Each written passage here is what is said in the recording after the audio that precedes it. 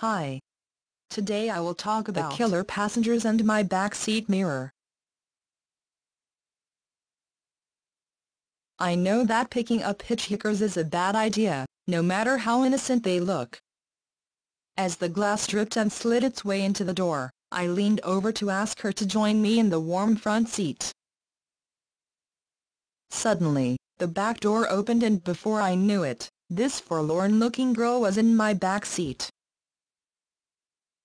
I was just about to ask her, the other backseat door opened and in flopped a greasy-looking guy.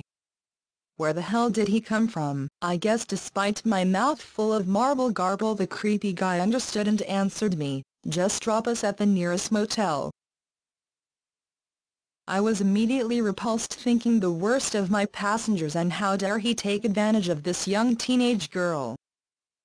I edged my way back into traffic, berating myself for my stupidity when the girl squealed she was looking at herself in my backseat mirror. As I drove along, breaking all speed limits, I practically had my eyes glued on my rearview mirror and only glanced. I'm just glad my backseat mirror was there to help me keep an eye on my killer passengers.